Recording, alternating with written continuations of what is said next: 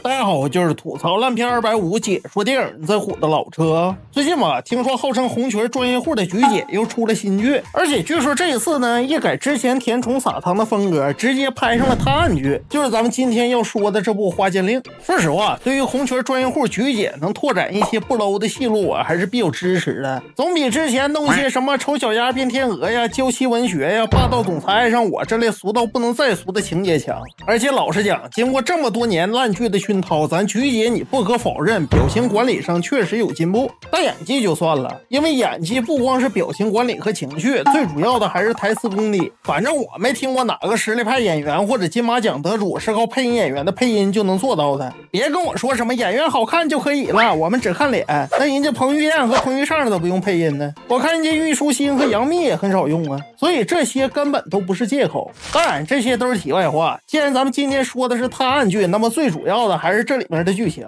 首先按照惯例，老车还是先给大伙交代一下这里面的背景故事，然后咱们再说这里面案子的事儿。剧情嘛，说的是两个朝廷大臣家的孩子从小被皇帝钦定了姻亲，也就是咱们男主和女主。没想到好日子不长，女主的父亲有一次查案呢，就查到了一伙朝廷的反贼，而这群反贼吧，为了不让朝廷发现，就通过一些人脉关系把女主的父亲流放到了外地，而且为了进一步斩草除根，还把他们一家老小全都给杀了。不过万幸的呢，是女主当时并没有死，只是面部被砍了一刀，然后落水被一个仵作给收为徒弟了。当然男主家这边呢也知道女主家得罪了那些势力，所以就替男主做主，与女主断绝了一切联系。女主这边呢也只好干起了一桩收拾人的工作。但没想到的是10多年后，男主为了女主竟然和家里翻脸，打算娶女主回家，并且在他父亲的口中知道了女主的下落。就这样男主找到了女主，俩人就打算在一起了。不过你也知道这电视剧嘛，都是好事多磨，这不就在男主要举行婚礼的时候，被男主发小的妹妹坏了好事儿。咋回事呢？他是发小的妹妹吧，也死去活来的爱着男主。而这次他发小的妹妹呢，为了能和男主在一起，就把女主给抓起来了，而且还找了个巫医给他俩直接换了个脸。就这样，鞠婧祎换脸成了女主，而正阁惠子呢换脸成了男主发小的妹妹。俩人正好在剧中掉了一个个。至于他目的呢，其实也很简单，就是想顶替女主的脸去和男主结婚去。但没成想他这次顶替结婚呢，正好就替女主挡了一刀，当了女主的替死鬼，被反叛势力盯上给杀了。说实话，我始终没明白，既然反叛势力从京城盯了男主一道，也知道男主来县城的目的，那怎么可能不知道女主的身份呢？怎么可能不知道换脸的事儿呢？如果说知道他们换了脸，又怎么可能只杀换了脸的新娘，而让女主活着呢？咋的，这么大个反叛组织就派一个人盯着男主啊？再说了，你想想，这些反贼都不把男主放在眼里，说借刀杀人就杀，怎么可能放过一个换了脸的女主呢？反正剧情就这么稀里糊涂的过去了。后面料理完女主的后事，然后父亲回来，男主就当上了当地的县令，而换了脸的女主呢，也顺理成章的借用了男主发小的妹妹上官芷的身份。于是俩人就这么阴差阳错的查起了替死鬼上官芷的死因。应该说破案之前大致剧情就是这么个事儿，之后就是俩人查案子的剧情了。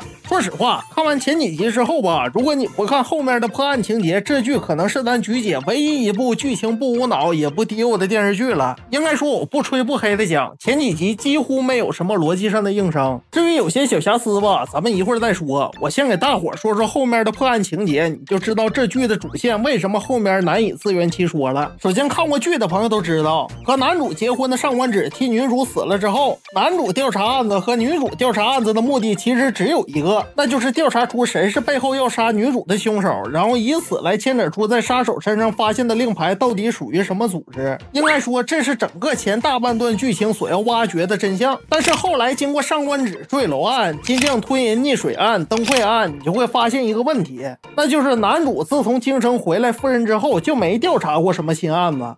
全都是在倾整个县令衙门之力给之前的案子翻案。也就是说，他们这县令衙门呢，一天天啥活没有，全都是在为女主一个人服务。你认为这事儿可能吗？咋的，这衙门是你家开的呀？全县除了你这以前的案子，就没发生过什么新案子呗？这事儿在以往的剧中，男主只要是主审案件的官员，没有一个是通过成天调查陈年旧案来推动剧情的。你是说大宋提刑官、神探狄仁杰、少年包青天，也包括显微镜下的大明和御赐小仵作。为什么人家不这么拍呢？很简单，别说古代了，就是现代来讲，你不在第一时间调查取证，过后取证也是非常难的事儿。因为案发现场的证物证据随着时间的推移都会受到破坏和丢失，所以人家编剧也不傻，一个主打探案的剧不可能连续的去拿已经结案的案子来推动剧情。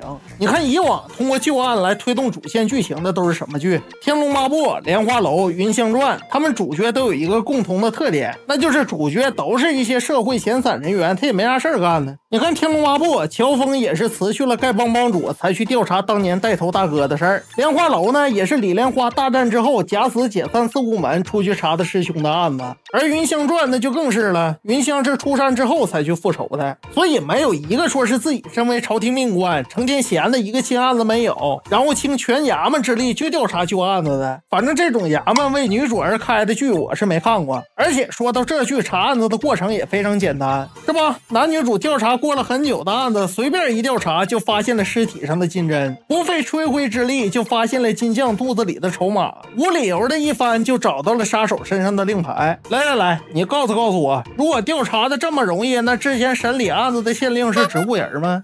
这么简单的案子还需要一个义庄的学徒来破你，这不是跟我搞笑呢吗？当然这时有的人就该说了，因为前任县令知道这些案子背后有县城里的四大家族和反叛组织撑腰，所以无论是县令还是捕快都不敢查案。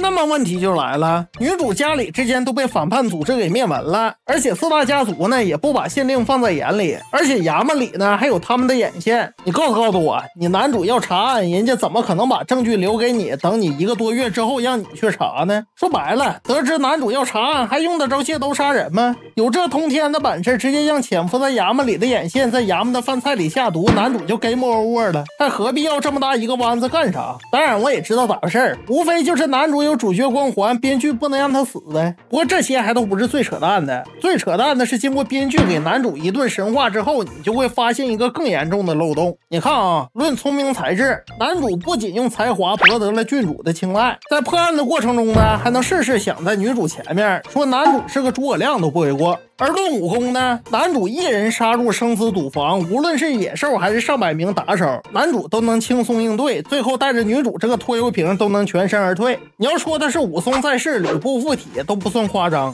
那么就这么一个年少有为、文治武功样样精通的人，居然在剧情的一开始拖了10年才从他老爸的口中逼出了女主的消息，你认为这剧情合理吗？说白了，拖了10年才去找女主和女主成亲，你告诉我男主这10年间干嘛去了？咱不说结婚在一起什么的，你提前知道女主消息，是不是能派个人接济她，保护她？女主也不至于过得那么惨吧？咋的？这10年间男主脑子里的聪明才智都宕机了，都集中在了10年后的今天爆发吗？而且说实话，我也不太相信一个皇帝定的娃娃亲，俩人分别10多年没有任何联系，一点剧情铺垫都没有，见了面就要成亲的。你要说陈道明演的归来那种，俩人都成年了，分别了很多年，有感情我不否认，因为俩人之前的爱情积累足够多。但你一个娃娃亲，时隔10多年上来就要成亲，这玩意儿说给谁信呢？还有这里面反派也是可以说一个赛一个的蠢，一个比一个脸谱化严重，仿佛就好像除了男女主以外就没有聪明人了似的。从上任的县令到4大家族的话事人都是这样。至于男二那就更不用提了，完全就是个恋爱脑。而且最逗的是啥呢？就是这衙门里的捕快和一族，